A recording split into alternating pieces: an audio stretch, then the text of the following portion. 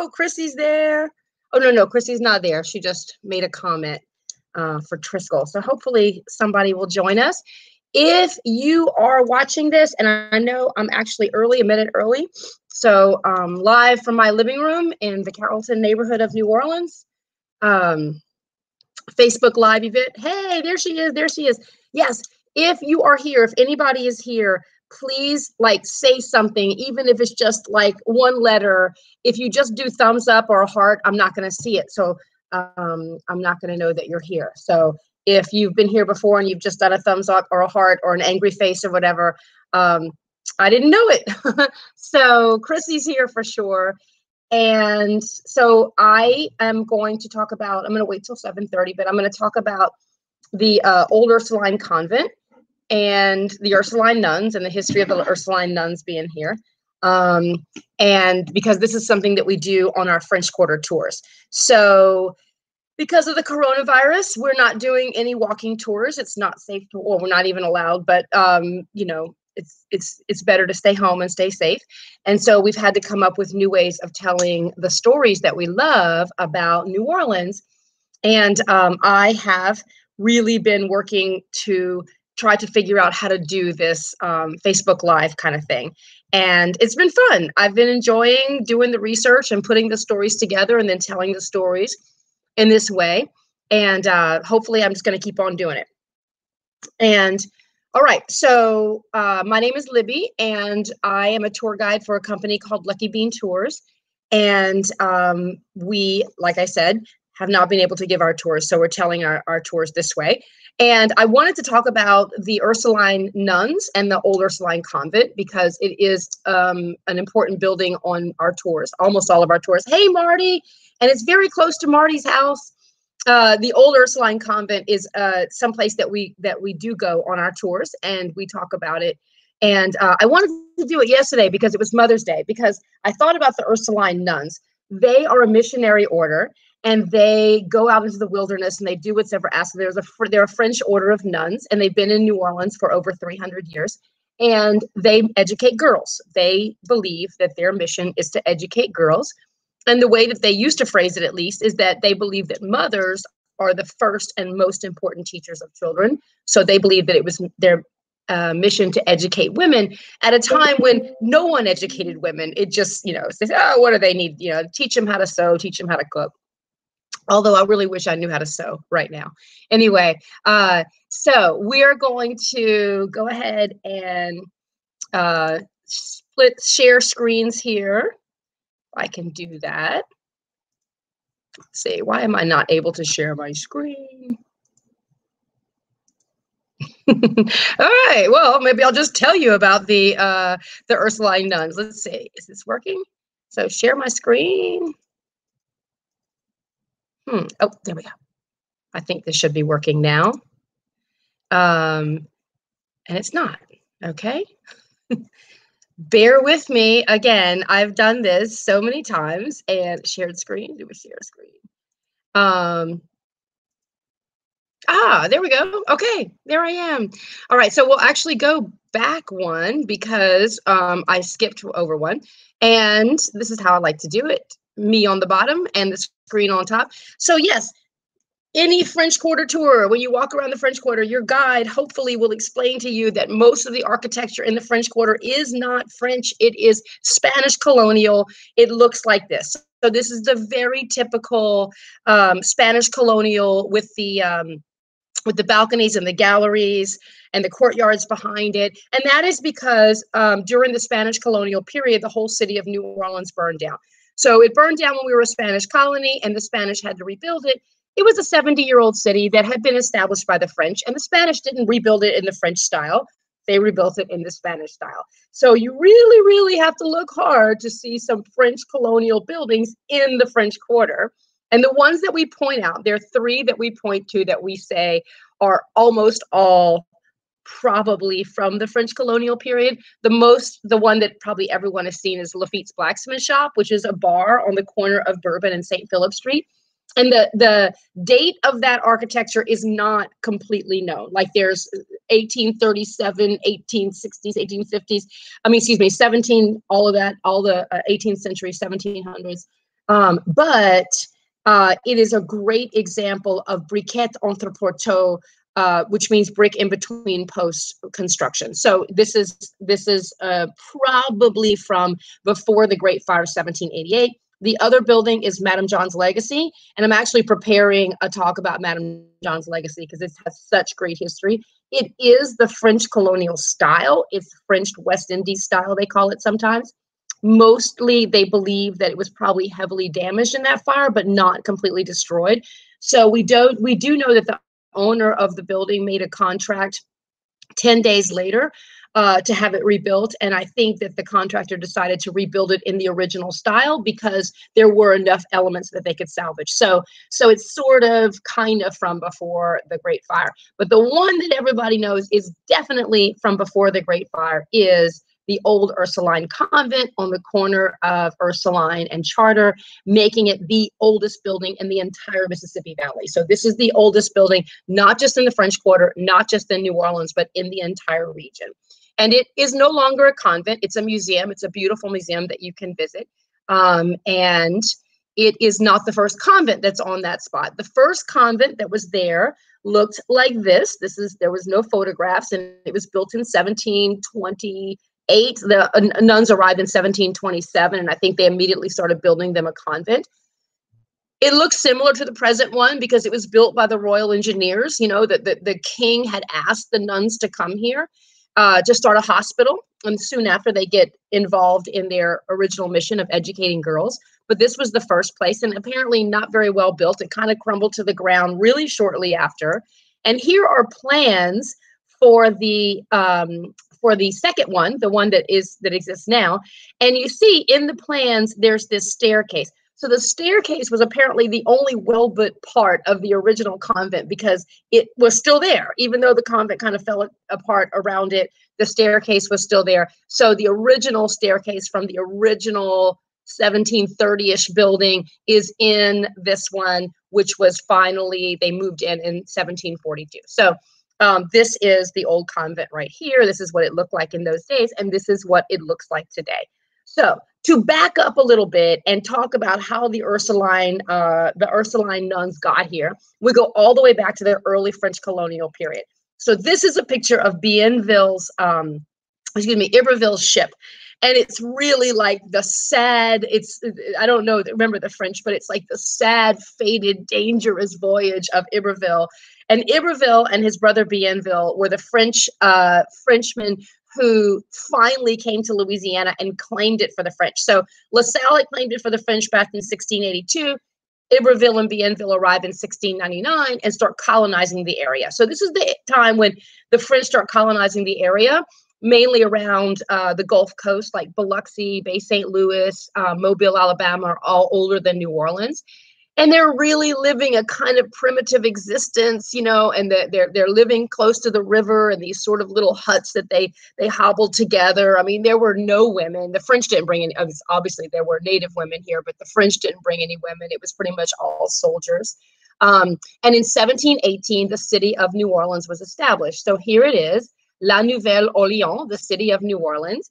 Oh, Carla's there again. Yes, it is a beautiful building. I love it, and it's definitely worth visiting when you come here. And one of the best things about coming here and visiting it is that you get to go in that back into the chapel that's right next door, and the chapel's just gorgeous.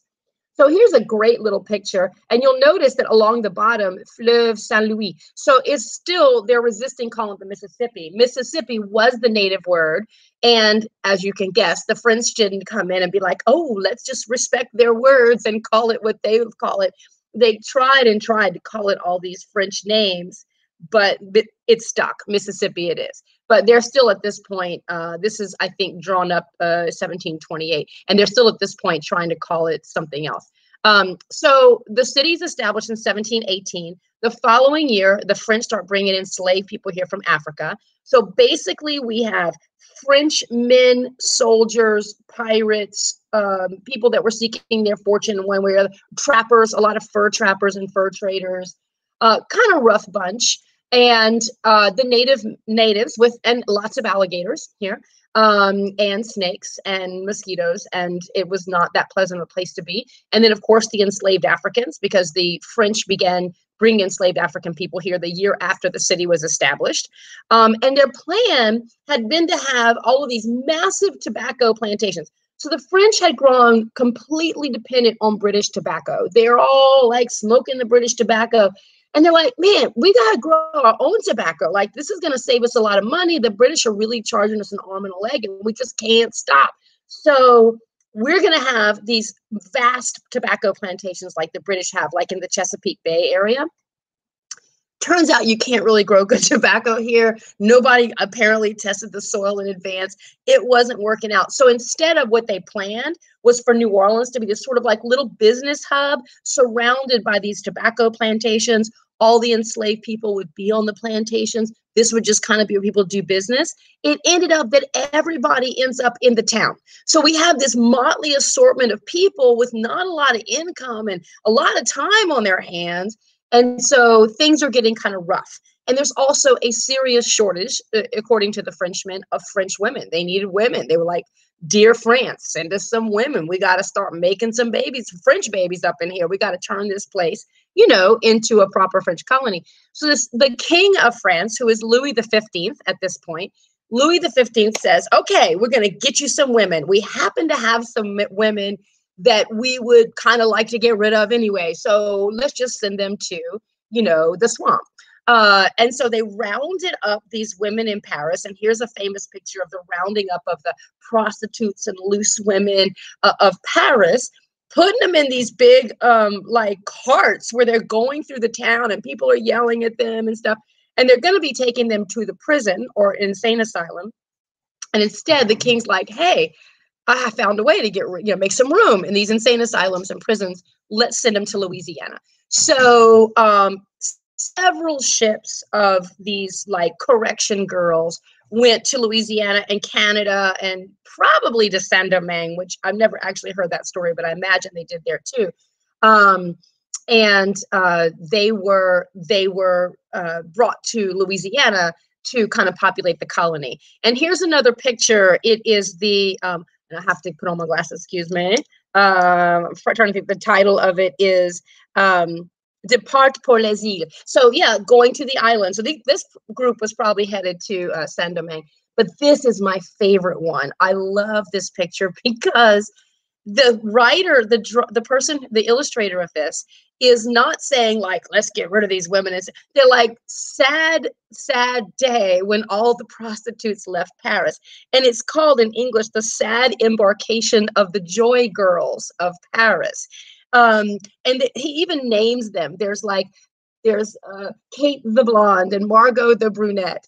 Sending all the crazy women. That's right. Makes perfect sense. That's right, Chrissy. That's what we're all trickling down from here in New Orleans. So in other places, when they say, oh, my ancestors were among the original settlers, it means something totally different when it's in New Orleans.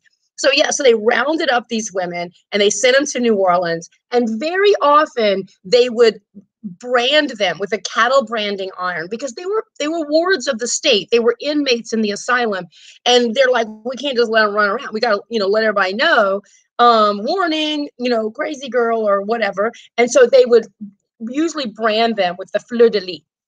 So the fleur de lis is our symbol of New Orleans and the saints, and you know, so many things New Orleans, and we love the fleur de lis. But at that time, it was like branded into the skin of a lot of people that were sent here, and enslaved people and male prisoners as well. So anyway, it's getting messy, right? Things are crazy. And this is Gerard de Val-de-Terre wrote in 1726. He sends this word back to France. They're like, he was supposed to be the commander of Dauphin Island. And I mean, my God, it was crazy here. So he writes back, in short, this is a country which, to the shame of France, be it said, is without religion, without justice, without discipline, without order, and without police. Yes, that's the New Orleans we all love. But at the time they were like, okay, this can't work. So King has to put on his thinking cap again and figure out another plan for lending some respectability to this French colony. So this is his plan. What else classes up a joint better than a bunch of nuns? So we're going to get a bunch of nuns here. They put in an order for 12 nuns. Ursuline nuns. I think that their original pick was the Grey Sisters, who are a medical order, like they are known to open hospitals. Second choice, the Ursulines, who are a missionary order, and despite the fact that their mission is to educate women, they do whatever's asked of them. So they go into the wilderness to open this hospital in New Orleans. And this is a clearer picture of the same one.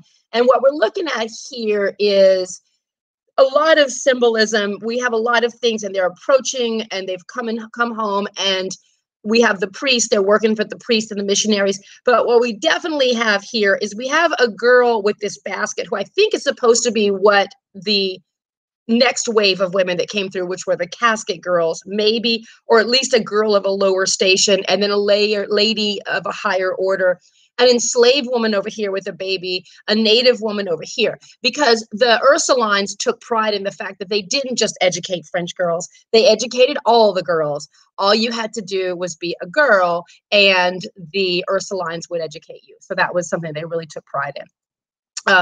And so the nuns get firmly established, and then the French send the next wave of girls over, which are the casket girl, or the fille à cassette. And casket or cassette was the box that they use. Now, I have a hard time believing that they fit all their possessions into something this small. And also, like sometimes at night on the ghost tours, they'll insinuate that they were the size of coffins. I think they were just regular trunks. But either way, the girls kind of stood out because these were poor girls. They decided, we can't get some like girl from a good family to go to this swampy, alligators, mosquitoes, yellow fever in the middle of nowhere, leave your family and go to this horrible place. But we're going to get these girls that are virtuous because the nuns can vouch for them. They're mostly orphans. They were like little girls who had been orphaned at a young age and sent to live with the nuns. And they had grown up with the nuns, and they could cook and they could sew and they could pray, and they were good and they were virtuous. They were virgins. The nuns could vouch for them. And so that was the plan. Get these girls, give them a little bride starter kit, like a trunk that they could put like some linens and some pots and pans and some a Bible and, you know, like a wife starter kit, and send them to New Orleans. And these were the filles à cassette, the casket girls that come to New Orleans in about 1728. So just about a year after the nuns. Part of the reason of putting the nuns here was to have a place for the girls to stay with. Decent, good place for the girls to stay until they could arrange for marriages for them. So this is a huge wave of females coming into Louisiana, French women coming into Louisiana. This is where some of the tours at night kind of start saying that maybe they were vampires. I think we'll save that for another live event. Talk about vampires in New Orleans. And then this is the Casket Girls wax figurines from our wax museum, which was closed down a couple of years ago. But this was depicted. We had stories from our past. Anyway, so among the nuns that came here, the 12 nuns that came here, there was one novice who had not yet taken her final vows. And her name was Marie Madeleine Hachard. And she wrote 5 really long letters back to her father in France in 1727 about her journey here and the early days being in New Orleans.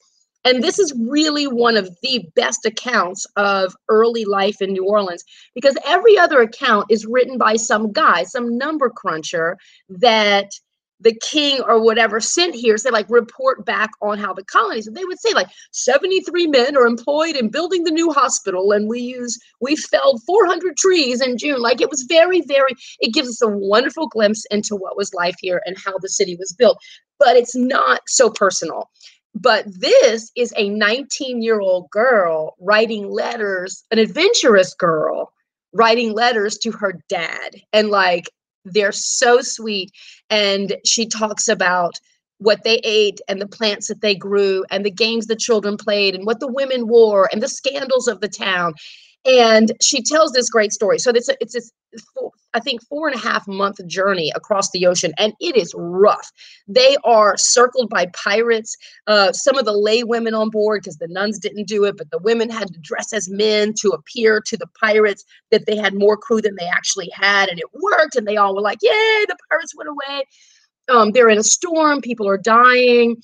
And then they arrive at this island that's off the coast of Mississippi, about 5 miles off the coast. They're very, very close, but it's this sandy island, and the ship gets mired in about 5 feet of sand, and they're stuck. And of course, there's rumors they believe that this island is inhabited by savages who not only eat white people, but force them to kind of drink their own blood before they kill them and eat them. So this is like running out of gas in a bad neighborhood. So they're freaking out. Oh my God, I can hear the drums.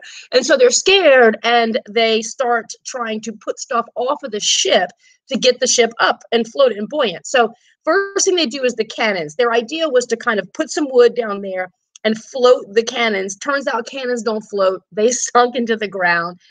They're still not up. So they start throwing their ballast, these rocks and stones and iron and metals and stuff into the ocean to kind of get back up. And they're still not up. So they're like freaking out. Oh my God, we got to get out of here. Hurry, hurry, hurry. And the captain says that the sugar has to be thrown over. And this was like making people cry, right? Because this is before we started growing sugar. It was the colony's entire supply of sugar, probably for the year. And they throw it in, and they're still not up. And then finally, the captain makes the horrible, sad decision to throw 61 barrels of French wine into the ocean, and waited until nightfall so no one had to bear witness to this sad, sad moment. So they were all crying about the fact that they were throwing the wine and the sugar in. But we make jokes about how, New Orleans, we love to drink, and the booze was the last thing to go. But it also talks about how important it was to have those good moments. And that's the root of New Orleans. Like, life is hard. And so you need sugar, and you need wine, and you need those good things. That's as important a part of life as, your cannons and your ammunition. So anyway, that's one of the many stories. If you get a chance, read this book. It's great. So they end up at the Ursuline Convent, and eventually this is the one that was built, and that's the one that stands today. So then there was the fire, 1788, which we talked about a little while ago, and this is why the Ursuline Convent is one of very, very few French French structures, and that is because the convent didn't burn down during the fire. According to legend, and whenever a tour guide says according to legend, you have to be careful, but the story that the Ursulines say, and it's on their website, is that it was saved by the quick thinking of like the oldest, frailest old nun, Sister Felicity. And when they describe her, they're like Sister Felicity of the hunchback and the palsy. So this ancient, old, shaky woman that nobody even remembered was there probably. And this fire, they're freaking out. They're a cloistered order. They're going to have to run out into the street. Oh my God, it's burning down. And so they're screaming and everything. And she comes downstairs. And she said, "Now what's going on here?" And they said, "Oh, Sister Felicity, the whole city is burning, and it's pretty soon the convent's going to burn. What are we going to do?" And she says, "I know exactly what to do." So she goes upstairs, and she gets her little statue. And it's still here in New Orleans. It's called Sweetheart. And so you can see she's only like 12 inches high. She's up. That's her in her case. So she's a tiny little statue that Sister Felicity had pulled off a trash heap when she was leaving France and brought it with her to New Orleans, and she would kiss it and clean it, and it's got like crooked eye and everything. And she's like, "This is what we need." So she takes her little statue and she starts climbing up the stairs, going upstairs during a fire. They're all like, "What do we do?" And she shakily puts her little hand in the window, and all witnesses present said this huge wall of flame was coming their way. And as soon as Sister Felicity put that statue of Our Lady of Prompt Succor, which is their favorite version of the Virgin Mary, there she is, those flames just turned around and went the other way, and they were like, "Yay!" So it was a grand moment for the nuns and for Sister Felicity, who was like the hero employee of the month. And so she was the one. She's, like I said, Our Lady of Prompt Succor, Succor, is the favorite version of the Virgin Mary of the Ursuline nuns. And so then when we were fighting in the Battle of New Orleans in 1812, Andrew Jackson asked the sisters to pray for an American victory. And the Mother Superior and all the sisters were praying all night long in the chapel, which is this gorgeous chapel that you can visit today. They're praying all night long. And she says, if they win, if the Americans win, we will do a commemorative mass every January 8th for as long as we can. And they still do to this day, because of course the Americans were victorious. So this is a mural that's in the kind of the parking lot of the convent, and it says, let's see. Oh, Almonester Chapel, 1786. So the chapel was donated by Don Andres Almonester y Rosas, who was a really an important philanthropist in New Orleans. Our Lady of Prompt Succor across the top, Battle of New Orleans, 1815 on the right, and then across the bottom, the fire of 1812. And I think that's just an error. It was actually the fire of 1788. They got it mixed up with the Battle of New Orleans, which is the War of 1812. But I looked, and there's really there was no great New Orleans fire of 1812. And so here are the nuns coming to Louisiana, Our Lady of Prompt Succor, the star, and then the battle right here. So that's a mural in there. All right, so anyway, they continue to stay at that location. Not much longer after that, in the 1820s, the city was growing. We were becoming a very wealthy city, and they were cutting roads through their property, which is down there. And so they decided to move, and they moved downriver to what we call the Lower Ninth Ward today, which was, the rural area, the country, and they had farmland and stuff. And here's a picture of the Ursuline Convent in New Orleans. And so that right there is the Mississippi River. And this was their convent. They were right on the river. And here's another picture of it. This is the levee. So this is the levee that was being built up to protect them. And this is the nuns walking around in their little property with their convent and their gardens and everything. And then around 1815, they start digging the industrial canal that cuts through New Orleans today and divides the Lower Ninth Ward into the vast Ninth Ward into what we call the Upper Ninth Ward and the Lower Ninth Ward now. Anyway, and so that is right where the nuns had their convent. So the city paid them $500,000 and knocked down their convent. And in 1912, 52 nuns got on a streetcar and you can see that the streetcar is marked private. They got their very own streetcar, and they left their home in the Lower Ninth Ward, and they went all the way uptown to Claiborne and Nashville, where they are now. And this is the Ursuline Academy. It's a school where they still teach girls to this day and live up there. And they also have the national shrine to Our Lady of Prompt Succor, because Our Lady of Prompt Succor, and she's the one that the Catholics pray to around here during hurricane season all the time. She is also the patron saint of New Orleans. And this is the inside of that church. It's a really beautiful church. And they have a golden statue of Our Lady of Prompt Succor up here. Here's a close-up. Here's another close-up. And that's also where they have Sweetheart on display. So you can go up and see poor little Sweetheart, this little beaten up old statue. And they still educate girls. It is the oldest Catholic school in the United States. This is the class of 2017. Very traditional. They're all wearing their long white gowns, and they have their red roses. So, in the beginning, I always kind of joke that they said, no, we educate all girls, white girls, French girls, rich girls, poor girls, African enslaved girls, Native girls, but now they educate all girls whose parents can afford to send them to the Ursuline Academy, because it's a pretty fancy, pretty good school, expensive school. And then this is kind of a bird's eye view of the Ursuline, old Ursuline Convent, which is a museum today, and this is how it looks. You pay right there at the carriage house, and you can walk around the grounds. It's a self-guided tour. You can go into the church. I like also this side over here. You can see this row of buildings. There's the Mississippi River. And then you also see this construction of those exterior buildings behind it. I always like that kind of little row of buildings there. And then, so this is like every year you'll see the little girls, the second graders, taking a tour of the French Quarter, and they'll always go to the old Ursuline Convent and learn the history of the Ursuline nuns and the Ursuline Academy. Oh, you have an Ursuline Academy near us, girls, middle and high school. So cool to know this history behind it. Thank you, Carla. I think it's cool too. And on my tours, very often um, I meet people that have gone to Ursuline Academy schools all over the world. The nuns, like I said, they were a missionary order, so they were able to go just about anywhere, and they're pretty good schools. So that's good to know. All right, let me just close this one. There we go, just me.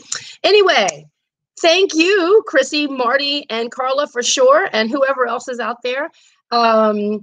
Thanks for tuning in and listening. Hopefully we can do a couple of more of these.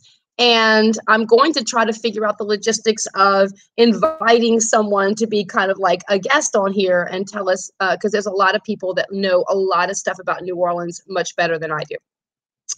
These are kind of the tour guide version of these, not the deep historian versions, but the the tour guide versions. Oh, yay. Hey, Pam. Hey, Loretta. Yay. We got some tour guides on here. Oh, any tour guide that wants to figure out how to do this, please contact me, because it's actually easy to do, but it's hard to figure out how to do it.